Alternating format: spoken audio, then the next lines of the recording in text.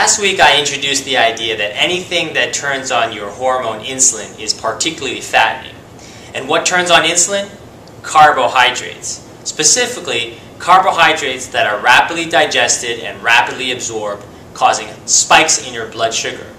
Any carbohydrate that causes a significant rise in your blood sugar is high in glycemic index. One of the sources of high glycemic carbohydrates that you need to be aware of is sugar. Now, sugar is widely prevalent in our diet. When we were cave people, we used to eat 22 teaspoons of sugar per year. Now, the average American eats 22 teaspoons per day. All right, where'd all that sugar come from?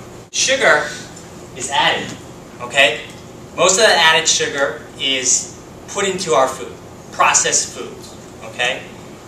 It's in your yogurt. It's obviously in your cookies and candies. It's in things that you wouldn't expect. 1/3 of total added sugars in our diet comes in the form of beverages, sugar-sweetened beverages.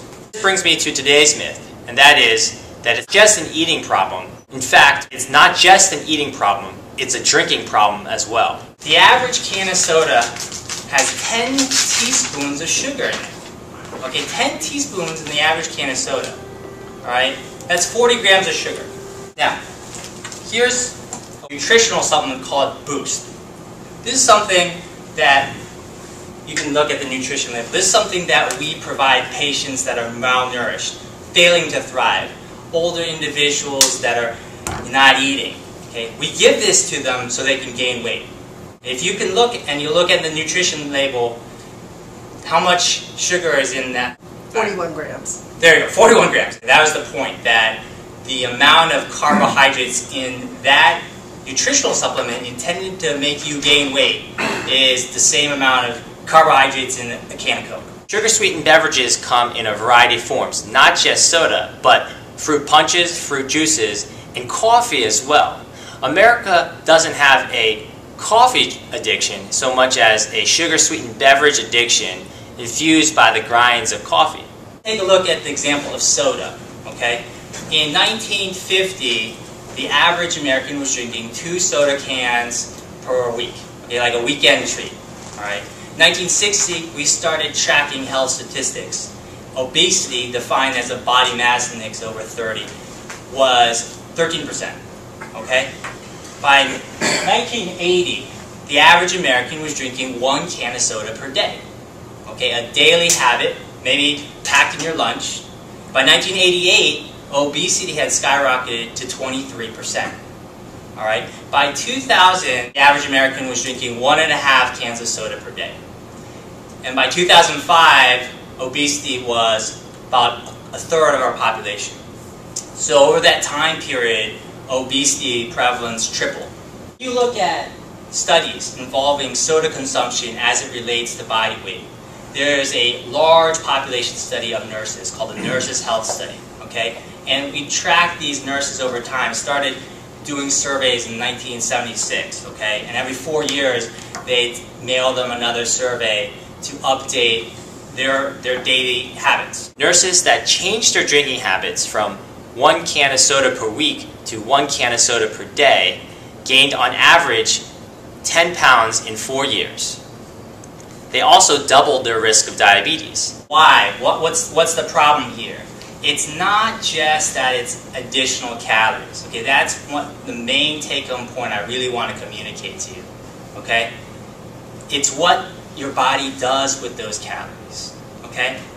So sugar-sweetened beverages are the ultimate fast food. Problem with drinks is we can down a lot of drink because it doesn't take time and energy to chew through a drink. All right, so you can pound that away, and your body doesn't send a signal to tell you that you're full. All right, so you have those two things going on, which allows us to rapidly put in a lot of liquid calories.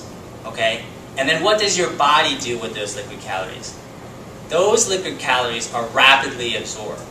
Okay, and that translates into a spike of blood sugar. This is the concept of the glycemic index, which I will talk to you in depth on another day. But essentially, when you take in something that causes your blood sugar to rise, your body responds to that. It has a hormonal response to that. Hormones are our chemical messengers. They tell our body to do something. So if your body has a response to taking in sugar and produces more of the hormone, which is insulin, your body is going to have net effect, have more action for whatever insulin does. And it just so happens that insulin causes fattening. Okay, so the more sugar, the higher the glycemic index, the more rapidly it's absorbed, the more spikes your blood sugar, the more insulin, the more fat.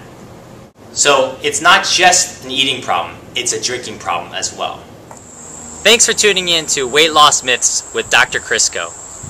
To learn more about weight loss myths, check out my website, mythicalweightloss.com. And to learn how you can effectively lose weight and keep the weight off, check out my book, The Ping Pong Diet.